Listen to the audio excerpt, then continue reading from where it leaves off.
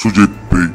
இது இறந்த கால கதை அல்ல, இறந்து போன சிசுவின் எதிர்கால கதை.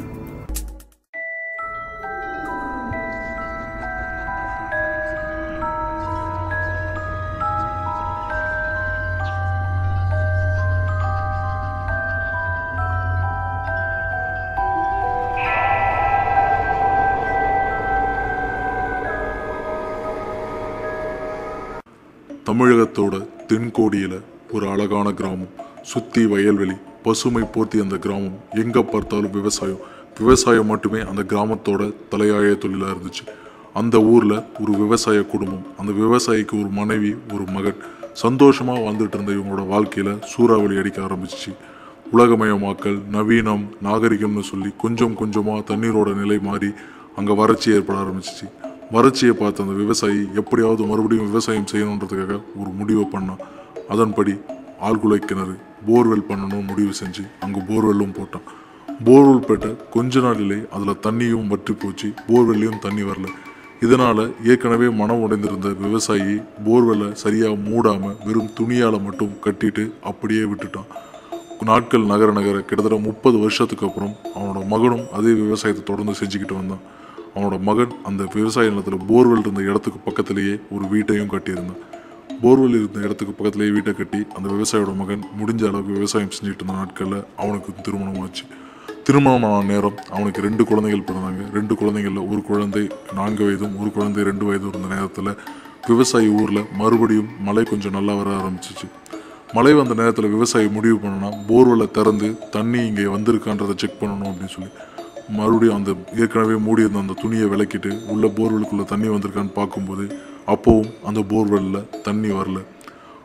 எதையும் யோசிக்காமல் அப்படியே துணியை தூக்கி போட்டுட்டு அந்த விவசாயி அடுத்த வேலையை பார்க்க போயிட்டான். அவனோட 2 குழந்தைகளும் வீட்டுக்கு பக்கத்துலேயே இருந்த அந்த போர்வெல் நிலன்றதுனால அந்த குழந்தைகளும் அங்கேயே விளையாட ஆரம்பித்தாங்க. விளையாட ஆரம்பித்தப்போ பெரிய குழந்தையும் சின்ன குழந்தையும் விளையாண்டுட்டு இருந்த நேரத்தில் சின்ன குழந்தை, அந்த 2 வயது குழந்தை தவறி அந்த போர்வெலுக்குள்ளே விழுந்துச்சு. போர்வெலுக்குள்ளே விழுந்த உடனே அதனோட குழந்தையோட அண்ணன் வேகமாக ஓடி வந்து அவங்க அம்மாட்ட, தம்பி போர்வெல்லில் விழுந்துட்டான், காப்பாற்றுங்கன்னு சொல்லி அழுதுருக்கான். உடனடியாக பதறி அடித்து அவங்க அம்மா, அவங்க அப்பா வேலைக்கு போயிருந்ததுனால, விவசாயத்துக்காக வெளியே போயிருந்ததுனால அவங்க அம்மா மட்டும் அலறி அடித்து ஓடி வந்து பார்த்துருக்காங்க. பார்த்தவங்களுக்கு என்ன செய்யறதுனே புரியல. 20 அடி ஆழத்தில் அவங்களோட குழந்தை கிடக்கு. உடனடியாக எல்லாருக்கும் தகவல் போச்சு. எல்லாரும் வந்து முயற்சி பண்ண ஆரம்பித்தாங்க. இருந்தும் அங்கேருந்து உடனடியாக தகவல் அரசுக்கோட காதுகளுக்கும் போய் அங்கேருந்து தீயணைப்புத்துறையும் மற்ற உதவி செய்கிற எல்லாரும் வந்து சேர்ந்தாங்க. எவ்வளோ முயற்சி பண்ணியும் அந்த குழந்தைய காப்பாற்ற முடியல. 20 அடியிலிருந்து மேலே தூக்க முடியாமல் அது முயற்சிகள் எல்லாமே தோல்வியடைஞ்சு அந்த குழந்தை கிட்டத்தட்ட 80 அடி ஆழத்துக்கு போக ஆரம்பிச்சிச்சு. அந்த குழந்தை 80 அடி ஆழத்தில் ரொம்ப மனக்குமுறோட என்ன நடக்க போகுதுன்னு தெரியாமல் பெரிய பதட்டத்தோட பயத்தோட தன்னோட நேரத்தை கடக்க ஆரம்பிச்சிச்சு.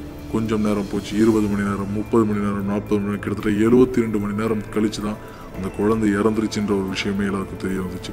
எவ்வளவோ முயற்சி பண்ணியும் அந்த குழந்தையை காப்பாற்ற முடியல. அந்த குழந்தை மறுபடியும் அந்த இடத்துலேருந்து இறந்து போய் தான் எடுக்கிற நிலைமைக்கு வந்துச்சு. இதையெல்லாம் உணர்ந்த அந்த குழந்தை தன்னோட உயிர் பிரிஞ்ச நேரத்தில் அந்த ஆத்மா, நமக்காக இவ்வளவு பேரும் இவ்வளோ கஷ்டப்பட்டாங்க, இந்த போர்வெல்ல எப்படியாவது நம்மளை உயிரோட எடுத்துடணும்னு முயற்சி பண்ணாங்க, ஆனால் இதெல்லாம் நடக்காமல் போச்சு. கடவுளே, இனிமேல் திரும்பவும் இந்த மாதிரி ஒரு போர்வெல் குழியில் ஒரு குழந்தை விழுந்து செத்துடக்கூடாது.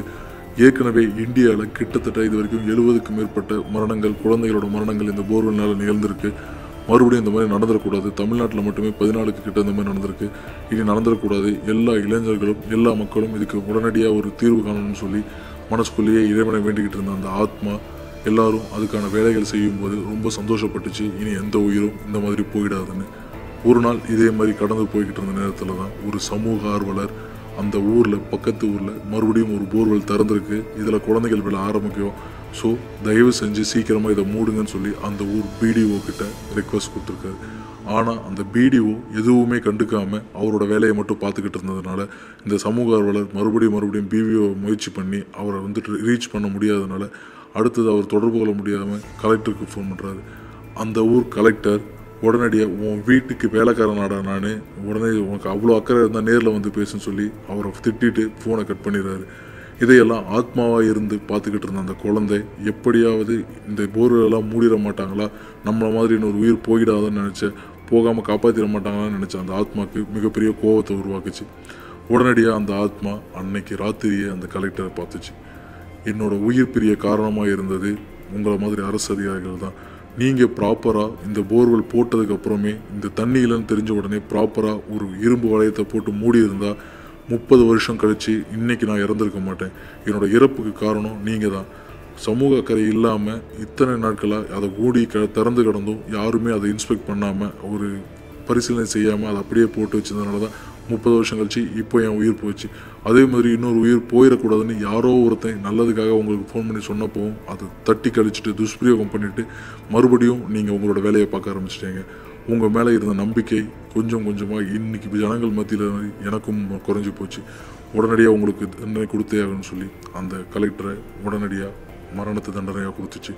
இது மாதிரி இனி எங்கே நடந்தாலும் இனி போர்வெல் குழிகள் மூடாமல் இருக்கிற எல்லா இடத்தையும் மூடணும். அப்படி இல்லைன்னா நிச்சயமாக நான் எல்லாரையும் பழி வாங்குவேன்னு சொல்லிட்டு அந்த ஆத்மாங்கிறது மறைஞ்சிச்சு. அதையெல்லாம் பார்த்துக்கிட்டு பக்கத்திலேயே இருந்த இன்னொரு அந்த அதிகாரியோட குடும்ப உறுப்பினர்கள் இதையெல்லாம் மக்கள் மத்தியில் சொல்ல ஆரம்பித்த உடனே எல்லாரும் பயந்து போய் எல்லா அரசு அதிகாரிகளும் இனி நம்மளோட இந்த ஆத்மா நம்மளையும் கொண்டுடன்னு பயந்து எல்லா போர்வெல்குழியும் மூட ஆரம்பித்தாங்க. எப்படியாவது ஏதோ ஒரு காரணத்தினாலேயாவது இந்த போர்வெல் குழிகள் மூடப்பட்டதுனால அந்த ஆத்மா ரொம்ப சந்தோஷப்பட்டுச்சு. இது உண்மையாக நடந்துடாதா அப்படின்றது தான் எல்லாரோட கேள்வியும். இந்த மாதிரி எல்லா போர்வெல்லும் மூடப்படணும். எந்த உயிரும் இனி போர்வெல்லால் போகக்கூடாது. அதுக்காக தான் இந்த எதிர்கால கதைன்னு சொன்னேன். நிச்சயமாக இது ஒரு நாள் நடக்கும். நன்றி.